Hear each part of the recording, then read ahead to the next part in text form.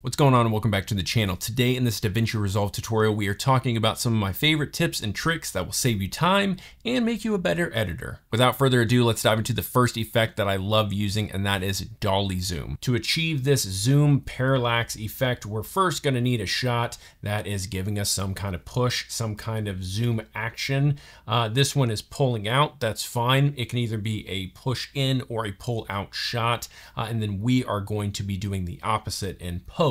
So the best way to do it is to find the shot we like. I'm just going to trim this up because it's a little long.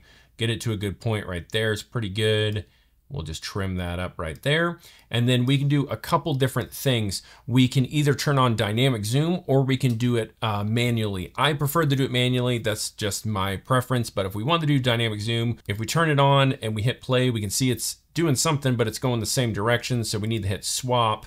And then we're going to play that through. And now we can see the background is actually going the opposite direction because the camera is pulling out while we're digitally zooming in. Again, if we didn't like the speed of that, or we wanted to have a little bit more control, we could do manually under the transform in the inspector tab. We would zoom that in to start there, add a keyframe, go to the end right here, and zoom out. Now I highly recommend having either a 1080 clip or a 4K clip in a 1080 timeline, or so on and so forth. I would downgrade. I would have your timeline be higher resolution than the video clip, so we're not punching in on a 4K clip or punching in on a 1080 video clip in a 1080 timeline or 4K timeline. Hope that made sense. And you can see it's giving us the exact same effect that it did on the other because I did the opposite. We need this to actually start wide, and we need our next one to be the one that is zoomed in. I could also do position if I wanted to. We'll add a position key on both of them, but on the second one, I am going to bring it up a little bit. And this is kind of why I just prefer having more manual control, but that is how you do this parallax zoom effect. Now let's move on to the second effect, which is one of my favorites, and it is scene detect. Now this is kind of a tip slash helping out slash effect. So if we grab a video clip that we have that has already been done, if I skim through it, you can see all these shots from a video that I had shot a while ago. I do not have the project anymore. I don't have any of the raw footage saved. And let's say I wanted to go through and recolor this, maybe some of the clips. I don't want to have to manually go through and actually cut this according to the shot. That's insanely time consuming. So what we're going to do is we're going to go right up here to the top under timeline.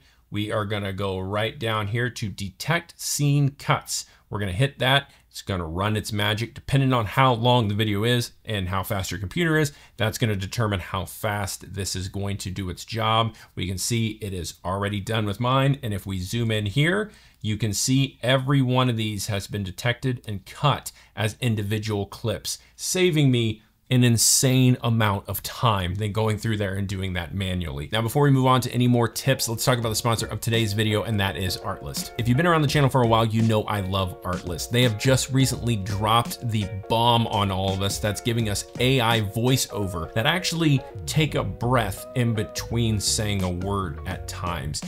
It's honestly a little scary. All I do is go to the AI voiceover. I find the voiceover that I'm liking. I select that. I type in whatever I'm wanting to put, hit generate. Artlist is hands down the best place to help you crush that next video. I mean, come on, that is insanely good. And again, there is multiple options you can pick from in the voiceover. If you really want to go above and beyond, you can actually change the voice settings up in the top. You got emotional range, similarity to the original voice, style boost.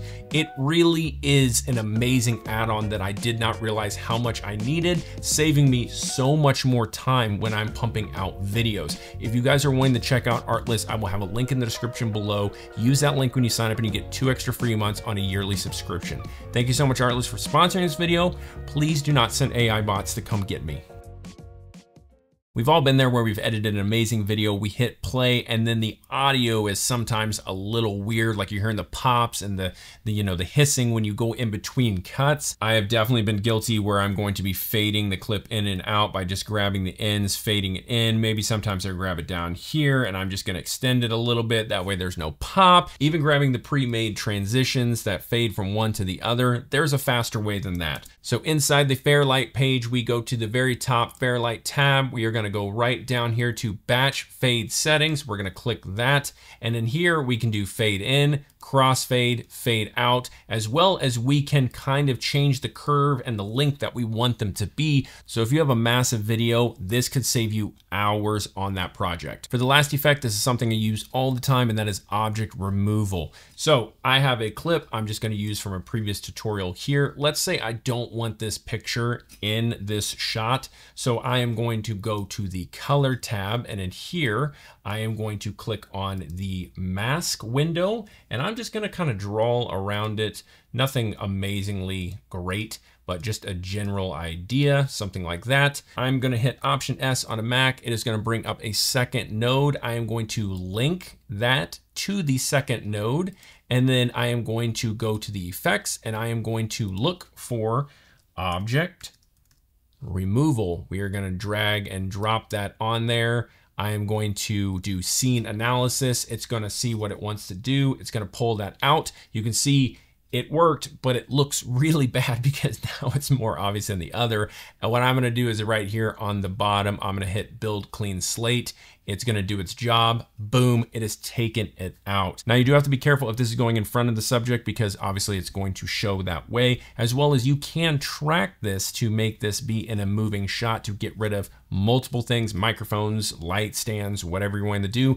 This really has a lot of options for you. That's it for me today. If you want to see more tips and tricks videos on DaVinci Resolve, please let me know in the comments below. You're amazing. I'm the Iron Giant. See you next time.